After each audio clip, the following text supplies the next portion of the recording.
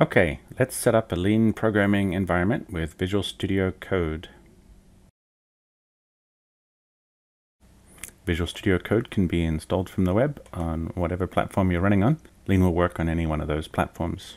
Once VS Code is installed, you'll see a window like this with an extensions button where you can find Lean 4.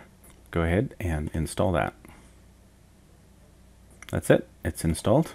We can now use a built-in command to clone the Lean 4 samples repo. I'll put that in my temp folder. Now I can open that repo. In there's a Hello World program.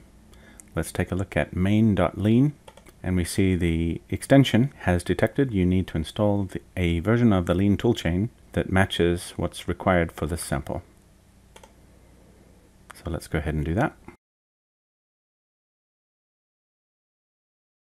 Alright, it's now installing.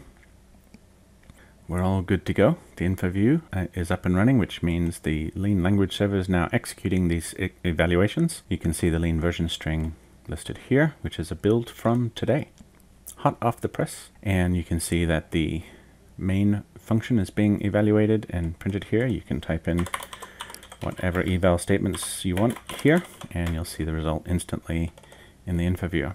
The reason it's got today's build is because the Lean toolchain specified in Hello World is the nightly build. So that's it. We're up and running programming Lean 4 in Visual Studio Code.